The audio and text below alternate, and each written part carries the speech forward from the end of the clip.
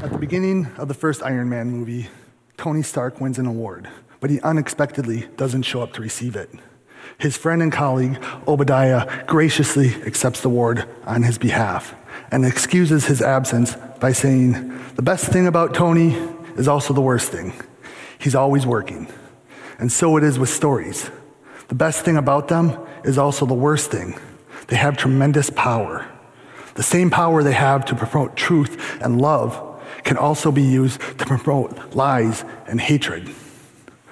For the past several years, I've been researching a personality typing system called the Enneagram, which has primarily grown in popularity through stories.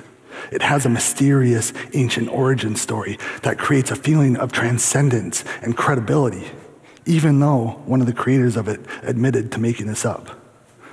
Those who use it tell inspirational stories of success and growth, how it helped them understand themselves and others, how it saved their marriage, helped them improve their leadership ability, and for some, how it helped them connect with God.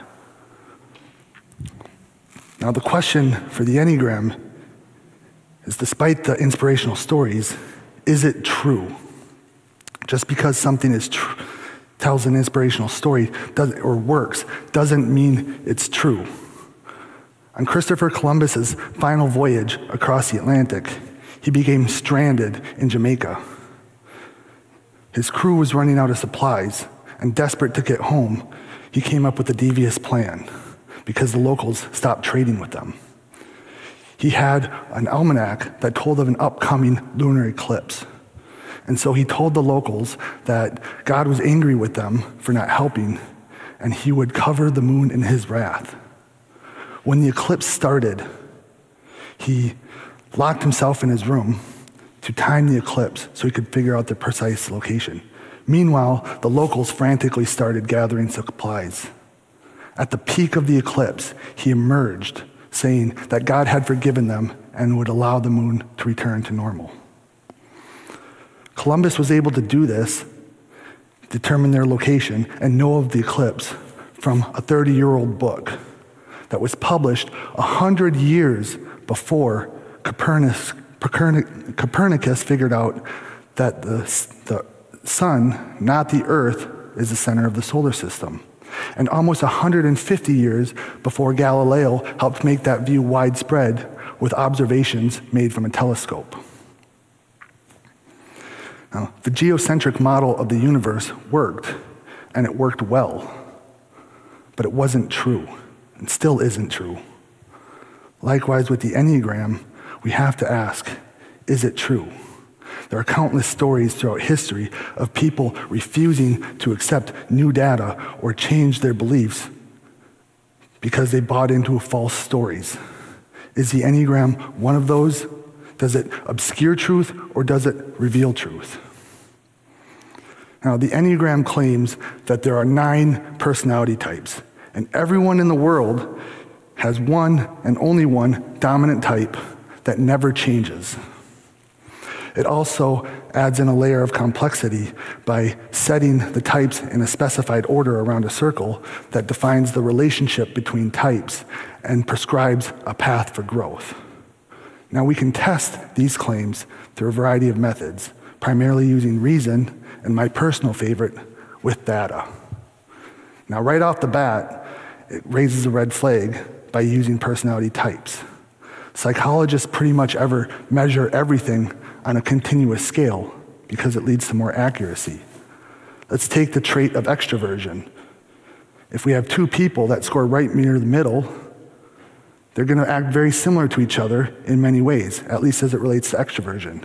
But when we categorize them into types and call them an introvert and extrovert, we lose accuracy.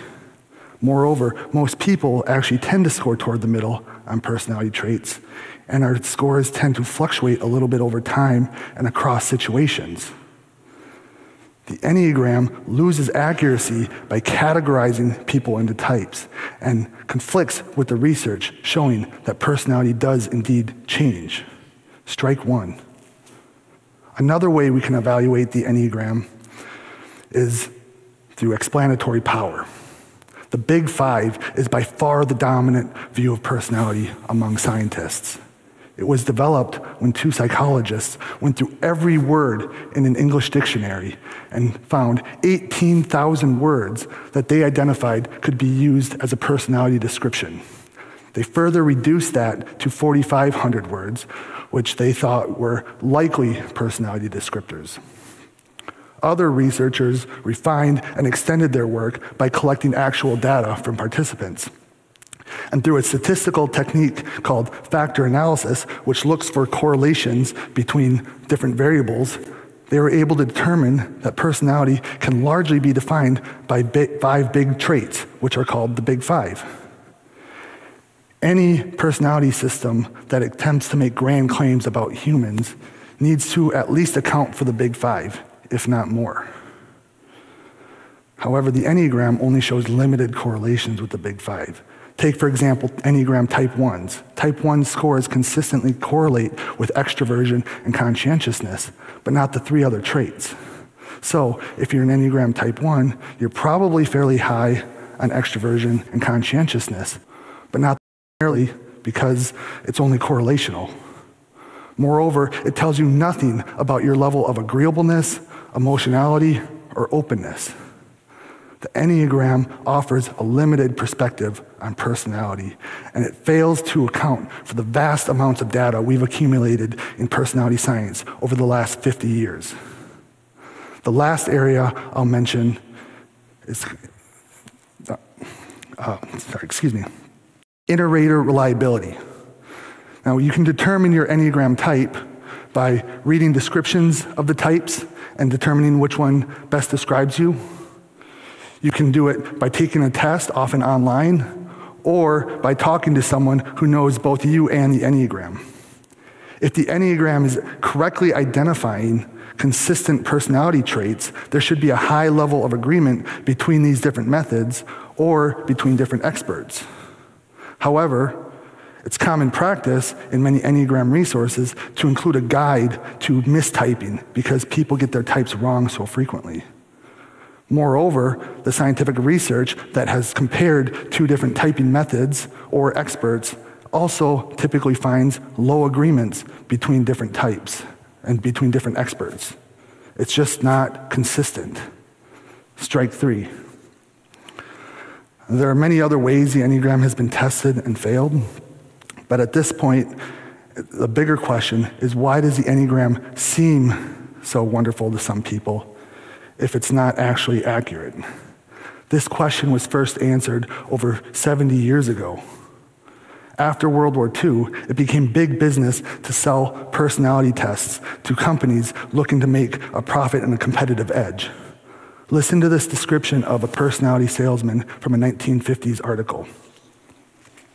A common device of the high-pressure salesman who is dispensing a fake line of psychological tests runs something like this. Statistics can be used to prove anything. Let me give you a real demonstration. You take this personality test yourself, and I'll give you the report based on your scores. And if you don't agree that the results are amazingly accurate, I won't even try to sell it to you. The gullible personality manager takes the test, reads the report, and is amazed by the accuracy and spends a whole lot of his company's money for a device not worth the paper and printing. So why would this fake test or these invalid tests feel accurate? The psychologist Bertram Forer came up with a clever test to find out why. He gave his students a personality test and then asked them to rate the results. Nearly all of them said the results were very accurate, but there was a catch. He gave them all the same result.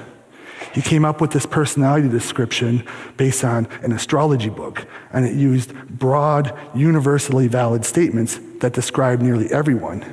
Yet the students all said that it was highly reflective of them. Several scientists followed up with this test and observed the same effect, which became dubbed the Barnum effect. These broad, universally valid statements make us feel like it's accurate, make us feel seen and heard. But this collection of broad, general statements really describes everyone. Moreover, when people use the Enneagram, they typically reflect on their personality and talk about it with trusted others. further giving the impression that the Enneagram is accurate when it's not. Unfortunately, people keep telling stories and using the Enneagram and promoting it further and further and further. And since I've started writing about the Enneagram, many people have confessed to me stories of harm the Enneagram has caused.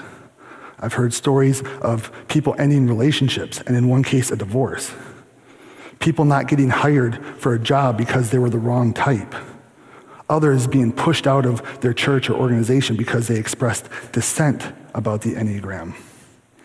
A common way people use it negatively is through stereotyping in ways that are no better than racist or sexist stereotypes. I did a survey on the Enneagram for my book, and among people who have never used the Enneagram, 58% said they've seen it used for stereotyping. Among those who use the Enneagram, 67% said that they've seen it used that way, some admitting to doing it themselves. From our limited perspective on Earth, it seems like the sun is moving around the Earth, but we can use reason to consider a wider range of evidence to know that it's not. From our limited perspective, it might seem like the Enneagram is very accurate and representative of us, but we can use a wider range of evidence to realize that it's not. Now, the Enneagram is just the area of research I've fallen into, but it lends itself to a bigger point. How can we hope to make progress as a society if we can't even use reason and evidence for a simple personality test when we have much bigger issues to think about? Thank you.